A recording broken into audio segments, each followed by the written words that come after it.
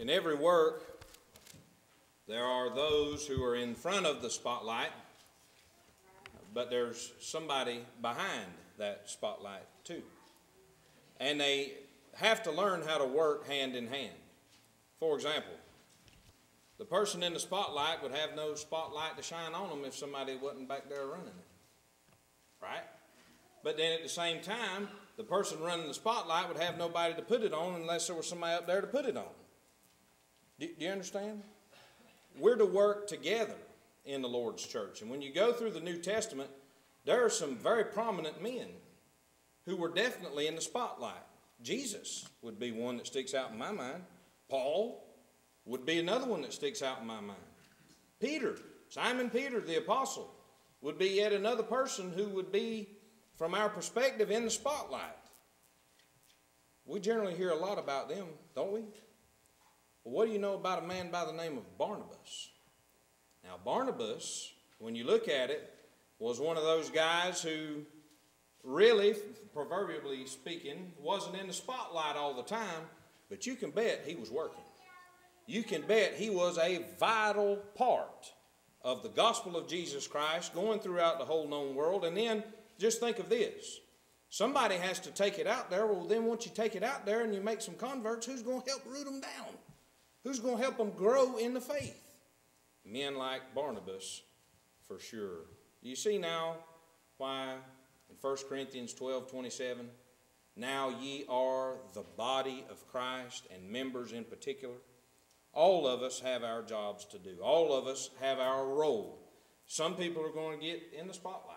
Some people are going to have to be behind the spotlight, but we all need one another. Tonight, we're going to talk about Barnabas, the son of Consolation.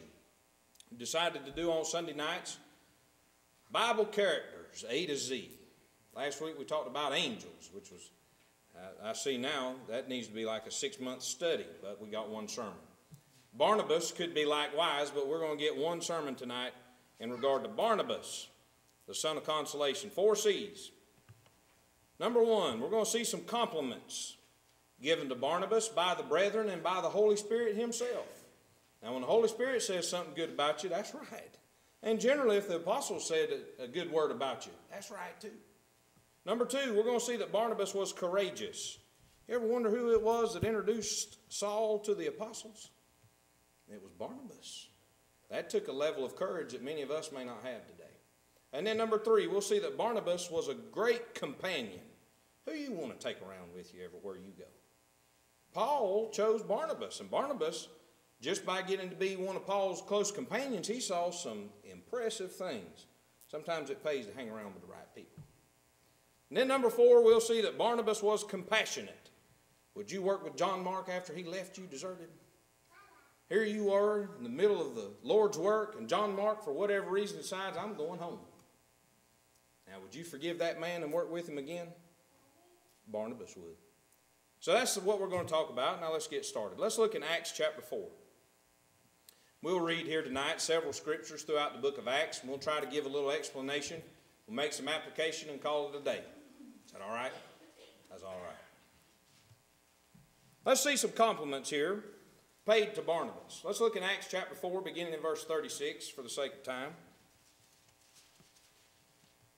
The Bible says in Acts 4 and verse 36, and Joseph, if you look in the American Standard Version, it's Joseph, and Joseph, who by the apostles was surnamed Barnabas. Now in the King James it has parentheses, which shows a parenthetical, which is being interpreted the son of Consolation, a Levite, and of the country of Cyprus, that may be the island of Cyprus, having land sold it and brought the money and laid it at the apostles' feet. I think there's enough right there to make a whole sermon, but just for the broad scope, we'll talk just about a few things. Barnabas, his name is in 28 specific verses of the New Testament, and far and away, the majority of them are in the book of Acts. So if you want to learn anything about Barnabas, you'll have to read the book of Acts. Obviously, his name was Joseph or Joseph at birth, but it seems that due to his generous nature, you see that? What did he do? Having land, sold it. Now, there's another incidental there. With him being a Levite, it was against the law of Moses for the Levites to sell any of their land. But Barnabas did no wrong here, obviously showing that he was not bound to the law of Moses. It was done, technically. Practically, it goes on, but that's another story. So, due to his generous nature, the apostles seem to have nicknamed him Barnabas, which obviously means the son of consolation, or maybe the son of exhortation. Really, when you look at that word, it's often translated as comfort, but probably the best way that we, in our, I guess you'd say vernacular, our language that we would refer to Barnabas would be the son of encouragement. Now, I think we'll see that very clearly. If I can preach this sermon right, we'll see very clearly that Barnabas was the son of encouragement. And I can tell you this, no matter how long you've been a member of the church, you need some encouragement. We need some Barnabases, if that's a way, maybe Barnabai, among us, for sure. Now, I want you to look at a couple other things with me. Look in Acts chapter 11. Still considering this first point of our sermon, some compliments paid to Barnabas. Obviously, for the apostles themselves to call him the son of consolation, they were right about it.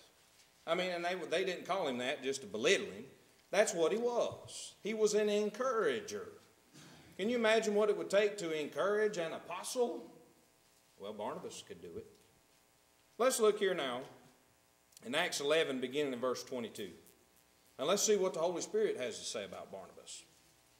Acts 11 and verse 22, then tidings of these things came unto the ears of the church which was in Jerusalem, and they sent forth Barnabas. Key thing to know, when you hit Acts 14 and verse 14, the Bible there says the apostles, Paul and Barnabas. Now, was Barnabas an apostle of Christ? The answer to that is no, he was not. So how is Barnabas an apostle? He is an apostle of the church. What does the word apostle mean? The word apostle means one sent forth with a message or commission. Well, who sent forth Barnabas with a message or commission? And they who? The church which was in Jerusalem. And they, that's the church which was in Jerusalem, sent forth Barnabas, sent forth, maybe you could look at it as an apostle, and definitely in chapter 14, that he should go as far as Antioch, who, when he came, now look at this and watch carefully, and had seen the grace of God, was glad. Now, that shows right there. Barnabas was glad to see the gospel spreading. Barnabas was glad to see the work of other gospel preachers doing well. Sometimes that's not the case today.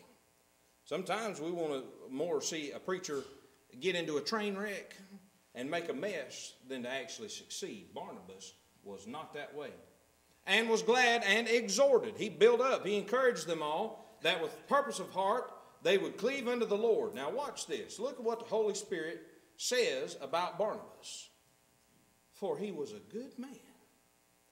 That phrase is very, very rare to find in the Bible. As a matter of fact, most of our religious friends would say, and take a verse totally out of its context, there is none good, no, not one. For he was a good man. Who said that? The Holy Spirit said that. For he was a good man and full of the Holy Ghost. That is, he's an inspired man. When you look back in Acts 13 and verse 1, he was either a prophet or a teacher. Pick whichever one. He was inspired. So for Barnabas to be full of the Holy Ghost or full of the Holy Spirit, he was inspired and of faith, and much people was added unto the Lord. Barnabas did a great work. Friend, we need a Barnabas. Who will be the Barnabas of this congregation? We need more than one, matter of fact. Most of us would line up and say, hey, you want to be like Jesus? Yeah, I want to be like Jesus. Everybody wants to be like Jesus. You want to be like Paul? Yeah, I want to be like Paul. Hey, you want to be like Peter? Yeah, I want to be like Peter. Who wants to be like Barnabas? Nobody. But I can promise you, to the success of any and every local congregation, you need a Barnabas. You need a son of consolation, that's for sure. Now let's get some application. Who says there's no such thing as a good man? Who says there's no such thing as a good man? The Bible says plainly that Barnabas was a good man. Absolutely so. Now listen to this. When we obey the first principles of the gospel and then continue to allow the gospel to penetrate our heart, soul, mind, spirit, everything about us, we're good men. You're a good man, Charlie Brown. You've obeyed the first principles of the Lord's gospel. You're abiding in the doctrine of Christ. You're a good man.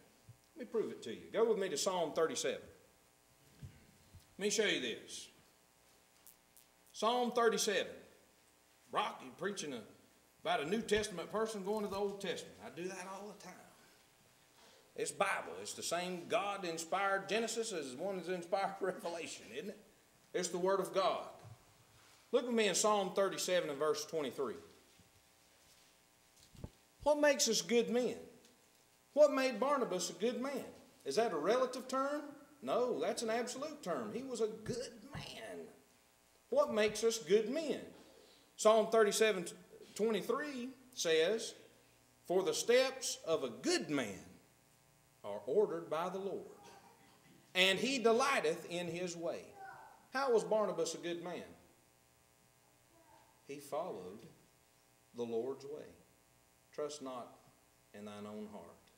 Lean not upon thine own understanding. In all thy ways acknowledge him, and he shall direct thy path. Barnabas trusted in the Lord with all his heart. And therefore, in so doing, the Lord directed his path. When the Lord directs your path, where do you think the Lord's going to direct you? He's going to direct you in the right way. Barnabas was a good man because he obeyed the first principles of the gospel, and he continued abiding in the doctrine of Christ. Number one, some compliments given to Barnabas are some of the best in all of the Bible. If ever we could choose to be like anybody, Barnabas isn't real bad. Now, number two, we'll see that Barnabas was courageous. Let's go to the book of Acts again, but this time in chapter 9. You know, Saul, as he was known at the time, Saul was a rough character when you look at it. We know him generally as the Apostle Paul, but he didn't start off as an apostle, did he? He started off pretty roughly, didn't he? He was an enemy of the gospel, and Saul, as he was known, was granted the authority from the high priest to enforce punishment. In Acts 8, and then in Acts 9. But let's look here in Acts 9, verse 26 and 27. Let's see if we can see this. Acts 9:26. And when Saul, what Saul? The same Saul that was breathing out murderous accusations, the same Saul that was hailing men and women of the church and taking them into prison, same Saul. Something happened between Acts 9:1 and where we're reading. You can read that on your own. And when Saul was come to Jerusalem, he essayed to join himself to the disciples, but they were all afraid of him. Wouldn't you be? Wouldn't you be? Here this man more than likely had put someone you knew, maybe your own kin, into prison. And I'm sure it wasn't very nice. Remember, Saul was a young man standing by when they stoned Stephen. Now, you may think, hey, this guy's, he's just playing us. He's acting like he's one of us, but he's not. He's going to get in, see how we do things, and then he's going to overthrow us. They were afraid of him. And believe not that he was a disciple.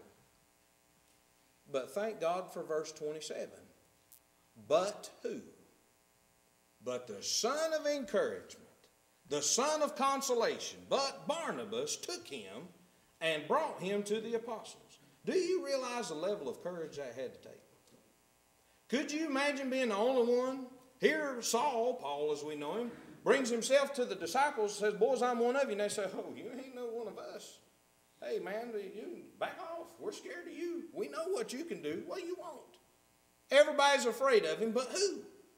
But Barnabas took him and brought him to the apostles and declared unto them plainly how he had seen the Lord in the way, and that he had spoken to him, and how he had preached boldly in Damascus in the name of Jesus. Now, this may be hard to comprehend, but this was a crucial time in the development of the New Testament church. And this may be even harder to see. Do you realize that Saul was a babe in Christ right here? Isn't that something when you think about it? Paul, a babe in Christ? Yeah. Now, do you realize babies are weak? They're fragile. They need a different kind of care. Do you see that? Could you imagine if no one had stepped forth and said, hold, time out, boys. He's one of us. Now imagine if somebody did you like that when you had obeyed the gospel. Everybody was afraid of you. Nobody would have anything to do with you. What would that have done to you? Do you think Saul was that much different? He needed some encouragement, didn't he? Where did he get it? He didn't get it from just anybody. Who stepped up? Who had the courage to step up and say, I know this man is genuine? It was Barnabas, wasn't it? Could you imagine? Now, I know the Lord would have used someone. But you keep reading the book of Acts. Who took the gospel to the whole known world? Paul.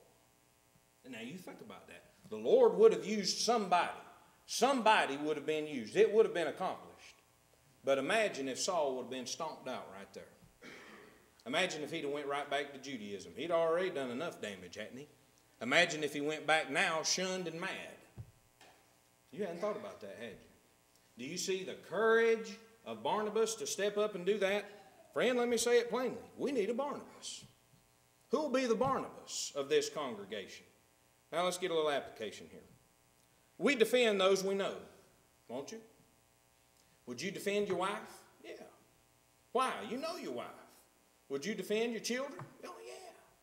You know your children, don't you? Well, certainly we do. Barnabas knew that Saul was genuine.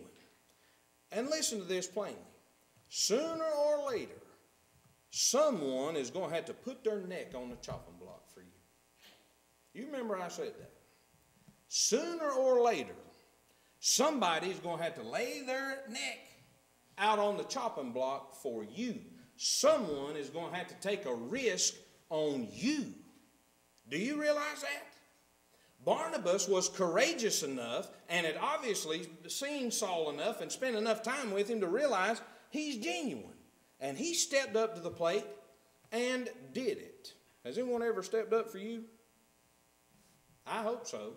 I've had several people step up for me. Joseph Barr is the first one to come to mind. When I decided I wanted to go to preaching school, who do you think I knew in the Church of Christ? Who do you think I didn't know anyone. And he wrote a letter putting his name on the line for Brock Shanks. Now you think about that. I'm telling you, if you ever want to go preach, somebody will put their neck on the line for you. You need to think about that. Melvin Sapp. Do you know one of the reasons why I was hired here by the elders? Why, I had a nice, beautifully written letter by Melvin Sapp that carried a whole lot of weight with it. Do you see that? Sooner or later, someone will have to stick their neck out on the line for you, or maybe you'll be blessed enough where you can stick your neck out on the line for someone else. You need to think about that. Barnabas was indeed courageous. He stuck his neck out on the line for Saul. How'd that work out? How'd that work out? That was a very wise decision, wasn't it? Well, we'll see if it works out with Joseph Barr and Melvin Sapp sticking their neck out on the line with me, but you never can tell. Go with me to 1 John 3. Let me get you an application here. When we really realize things and really realize what the Bible teaches, we ought to defend one another. Hadn't we?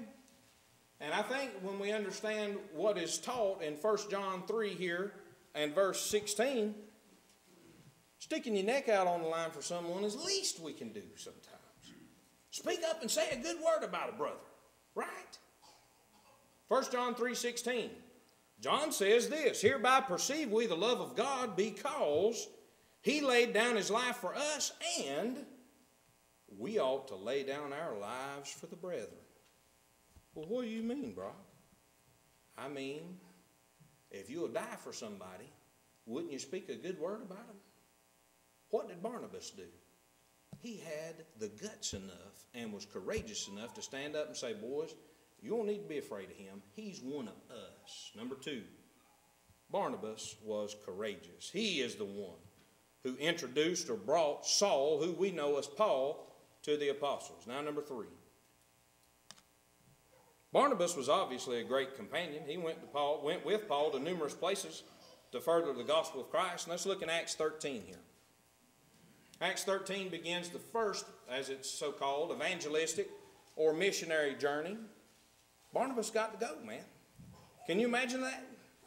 Here's a man that's behind the spotlight getting to be with the man in the spotlight. Something to think about. He was obviously a great companion. Some people can work with just anyone. That's a rare trait. I can tell you that right now. Let's look in Acts 13 here, and let's read a little scripture. Acts 13, beginning in verse 5. Let's see what, as Barnabas being a great companion of Paul, let's see what all he got to see. Acts 13:5, and when they were at Salamis, they preached the word of God in the synagogues of the Jews, and they had also John to their minister. That's John Mark. Verse 6, and when they had gone through the isle unto Paphos, they found a certain sorcerer, a false prophet, a Jew, whose name was Bar Jesus. Bar means son of, so evidently his daddy's name was Jesus. No, not Jesus Christ. Jesus was a common name in New Testament times among the Jews. Verse 7, which was with the deputy of the country, Sergius Paulus, a prudent man, who called for Barnabas and Saul and desired to hear the word of God. But, here's a bad one. Elymas the sorcerer, that's the same as Bar Jesus, this false prophet of Jew. But Elymas the sorcerer, for so is his name by interpretation, withstood them, seeking to turn away the deputy from the faith. Now you're about to see what happens when you try to hinder the gospel and the apostles around. You don't want to do that. Of course, there are no apostles of Christ living today, but here's the point. Barnabas was such a great companion. Look what all he got to see. Verse number 9. Then Saul, who is also called Paul, filled with the Holy Ghost, that is, he's an inspired man, he's an empowered apostle definitely at this time, set his eyes on him and said, "Oh, full of subtlety and all mischief, thou child of the devil. Thou enemy of all righteousness, wilt thou not cease to pervert the right ways of the Lord? And now behold," verse 11, "the hand of the Lord is upon thee, and thou shalt be blind, not seeing the sun for a season." And immediately there fell on him a mist and a darkness, and he went about seeking some to lead him by the hand. Then the deputy, when he saw what was done, believed. Believed throughout the Bible is a way of saying obeyed. He was convicted by the evidence, and he obeyed, being astonished at the doctrine of the Lord. Now, I don't know if anyone in here plays any musical instrument at all, but think of this. Musically speaking, it takes more to make it in music than just being talented, a talented musician. You have to find people who you click with, people you can make music with. Do you understand that principle? If everyone who was talented at an instrument could just, if that's all it took, then everybody would be famous who's great at an instrument. But there are some people who are great at an instrument that you'll never know because they've never found those people with whom they click. Do you understand that? There has to be a closeness, a kindred, a camaraderie that encourages creativity. Do you see that? If you play an instrument, I think you understand what I'm talking about. It's more than just being great at a guitar. You have to have people like-minded around you. Now think of that in regard to the gospel. It's really no different.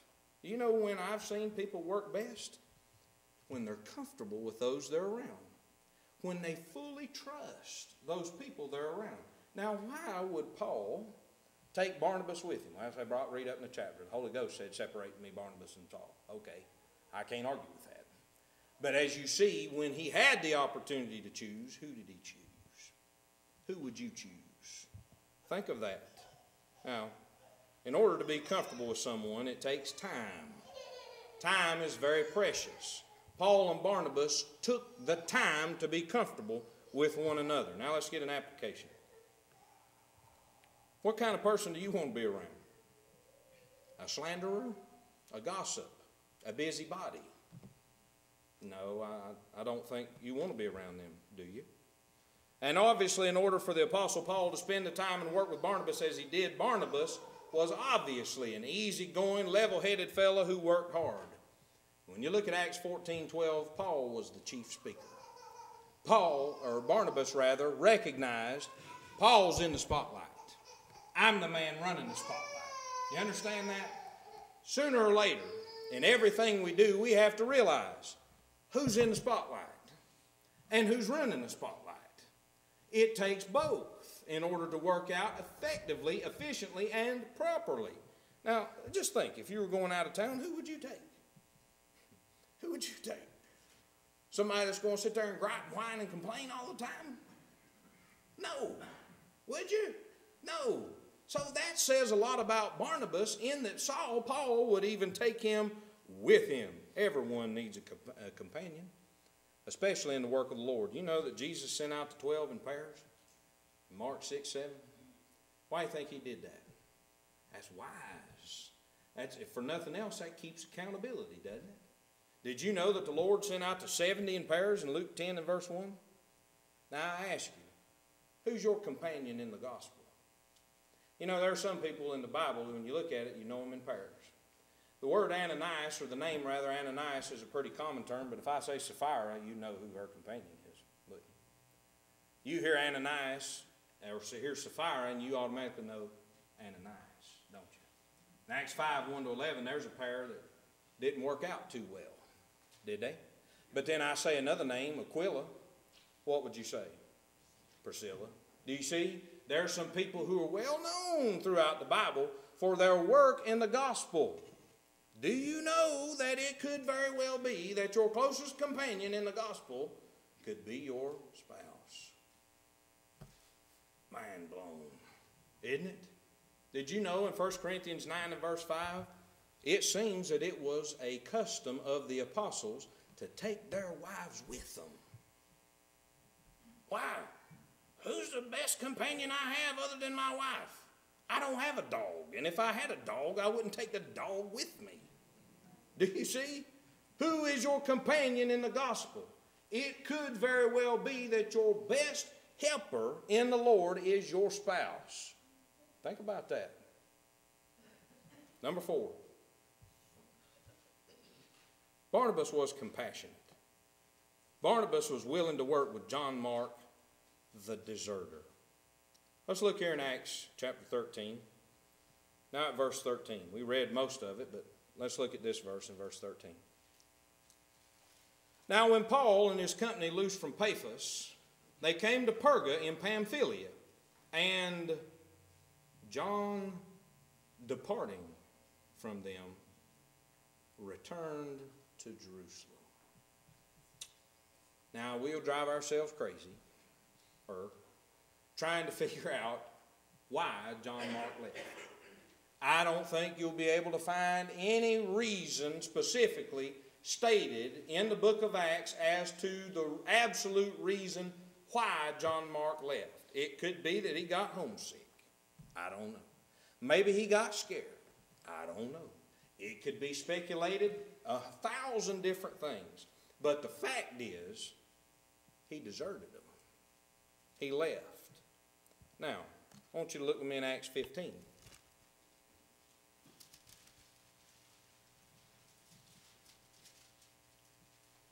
Acts 15 and verse 36. Don't forget this point. Point number 4 is that Barnabas was compassionate. Acts 15:36, and some days after Paul said unto Barnabas, let us go again and visit our brethren in every city where we have preached the word of the Lord and see how they do. Verse 37, and Barnabas determined to take with them John, whose surname was Mark. He deserted them in Acts 13:13. And what's the Bible say? Barnabas says he's going. Now, when you look at Colossians 4 and verse 10, it seems to indicate that Barnabas and Mark were kin. So is it the only reason that Barnabas said, let's take John Mark is because they were kin? Pause. Who was the only one that had courage enough to introduce Saul to the apostles? Yeah, you got it. Barnabas. So it probably had nothing to do with them being kin and everything to do with Barnabas being filled with compassion. But look at verse 38. As he's going, but Paul thought not good to take him with them, who departed from them, from Pamphylia, and went not with them to the work. And, verse 39, the contention was so sharp between them that they departed asunder, one from the other. And so Barnabas took Mark and sailed unto Cyprus, and Paul chose Silas and departed, being recommended by the brethren unto the grace of God. The gospel wins there. Instead of 3 going one way, you got 4 going 2 ways. You understand that? Now, think about this. I could only imagine if I would have been Barnabas. Boy, I'd have lit Paul up. I would have. I could see and I could hear exactly what I'd say. Who do you think you are? What were you doing just a few short years ago? What were you doing? You didn't just desert us. You were hailing us, taking us to prison. And now you've been forgiven of your mistake. Well, what about John Mark's mistake? Who do you think you are, Paul? Can you hear it? But then again, I could also hear Paul, which if anyone ever lived that you wouldn't really want to argue with outside of Jesus or Solomon, I don't think you'd really want to try and argue with Paul. Because evidently whatever John Mark did, Paul said, he ain't going. He ain't getting me out here again and abandoning me. Now, who was right and who was wrong? Well, in this sermon, Barnabas was right. How about that? We won't say Paul was wrong. We'll just say Barnabas was more right. How about that? Okay, there you go. And obviously, brethren, what's implied between Acts 13:13 and Acts 15:36 and the verses that follow, whatever John Mark's weakness was, he corrected it. For whatever reason, he determined, I got to go. I'm homesick, maybe. Whatever. I got to go see my wife. Whatever. Whatever his weakness was, he corrected it. Now, application. Have you ever made a mistake? Have you ever misspoken in your life? Have you ever made a misstep in your spiritual walk? Well, I think that you have. Haven't you? Aren't you glad that somewhere along the line, somebody saw some potential in you and said, boys, he's repented of his wrong, use him. Aren't you glad? Or maybe you're one of those select few who've never sinned in your entire life. Maybe you're one of them. I'm not. And I doubt if you are, right? All of us from time to time are going to make a misstep. We're going to misspeak. We're going to do something wrong, and we're going to look back and reflect and say, man, I wish I hadn't have done that. Will you still use me? What would you say? Now, I ain't saying Paul was wrong. Don't get out here and say Brock said an apostle's wrong. I didn't say that. But I'm saying sometimes we need to slow down and think. All of us can misstep. All of us can misspeak. All of us, if we're not careful, can stumble into sin. Now what? You going to shoot a man while he's down? You going to say, you know what, I know I may have taken men and women to prison. I may have persecuted the church. But once I got right, I stayed right. You think Paul never sinned as a Christian? Think again. Think again. Barnabas made a mistake, or John Mark made a mistake. Who's going to work with him? Barnabas. Praise the Lord for men like Barnabas, who are willing to work with people through their grievous mistakes. Whatever John Mark did, he corrected it. Whatever his wrong was, he realized it and he stopped it. And Barnabas was compassionate enough to work with him. Oh, do we need a Barnabas? Application in Colossians 3. Look with me very carefully at this and very quickly. Colossians 3. Sooner or later, brethren, the gospel has to become a reality. The reality is that we as brethren are going to misstep. We're going to misspeak. We're going to do something sinful. Now what? Are we going to beat each other to death over it? What if the man is truly repentant? What do? You do Colossians 3, verses 12 and 13. The Bible says, put on therefore, as the elect of God, holy and beloved, bowels of mercies, kindness, humbleness of mind, meekness, long-suffering, forbearing. Literally, that almost means putting up with. Forbearing one another and what? Sending the wrong away. Forgiving one another. If any man have a quarrel against any, even as Christ forgave you, so also what? So also do ye. Aren't you glad that Barnabas is in the Bible? I am. Everyone wants to be a Paul or a Simon Peter, but who wants to be a Barnabas? Anybody want to be a Barnabas? We need a Barnabas, that's for sure. There are those in the spotlight, and there are those who are behind the scenes. but both serve the same risen Savior, and his name is Jesus of Nazareth. There is no place for jealousy or envy in the church of Christ. Brethren, we need to get to work. And you got to start somewhere. Where does it start? Acts 2:40. Peter told them plainly, save yourselves from this untoward generation. How do I save myself? Hear the truth, Acts 18:8. Believe the truth, Acts 13:39. Repent of sin, Acts 3:19. Confess the wonderful name of Jesus Christ, Romans 10:9 and 10. Be immersed in water so that your sins can be washed away, Acts 22:16. And brethren, we have to continue walking in the light as Christ is in the light.